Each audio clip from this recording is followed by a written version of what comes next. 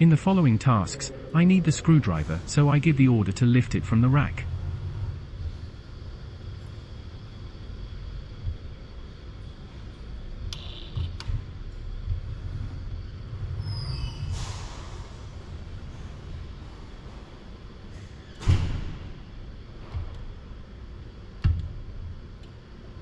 I also activate the new TCP values for the VR model, which is in use in the background.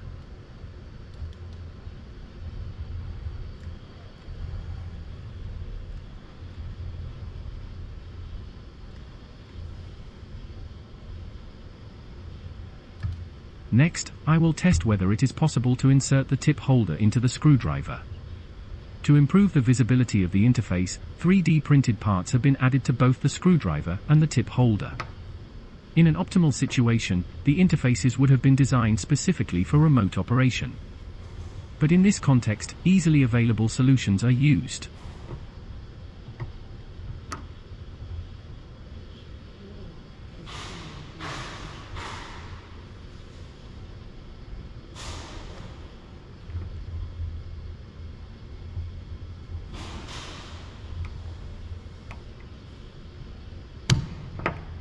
After some pushing and turning, the interfaces fit together and the tip holder can be slid out of its rack.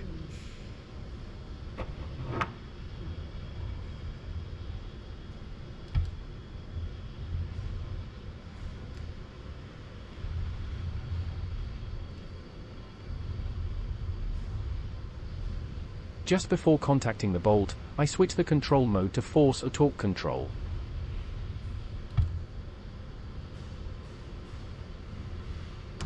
A close-up camera view would help positioning of the tool tip. Furthermore, alignment of the tool is done only visually.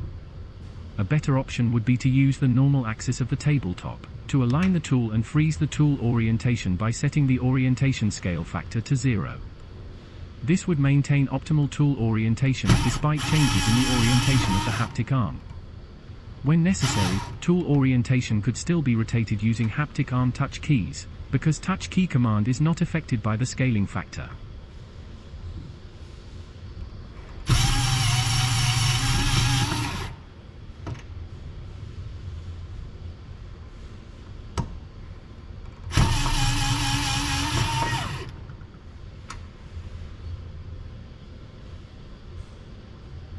But as seen, all the bolts can be opened one by one just by utilizing force or torque feedback.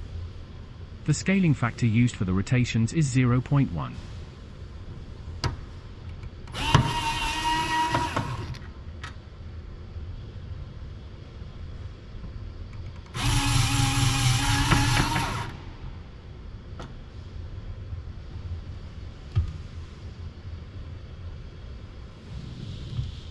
After all the bolts have been opened, it's time to return the tip holder into its rack.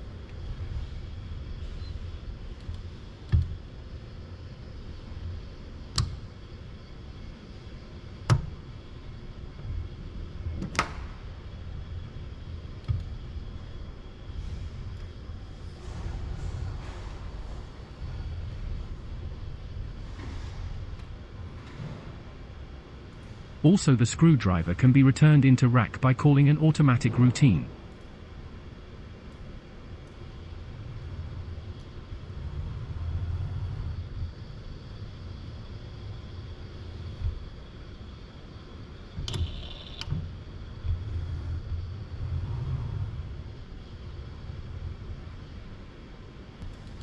The next task is to transport one by one the loosened bolts from the replaceable center nut to the bolt rack.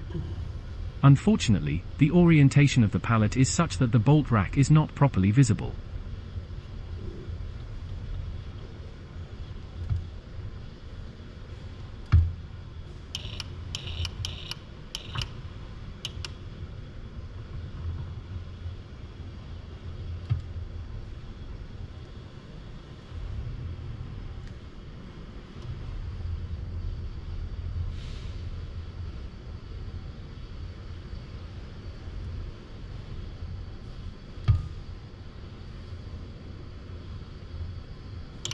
To save time, the video speed is momentarily multiplied by 5 during this repetitive task.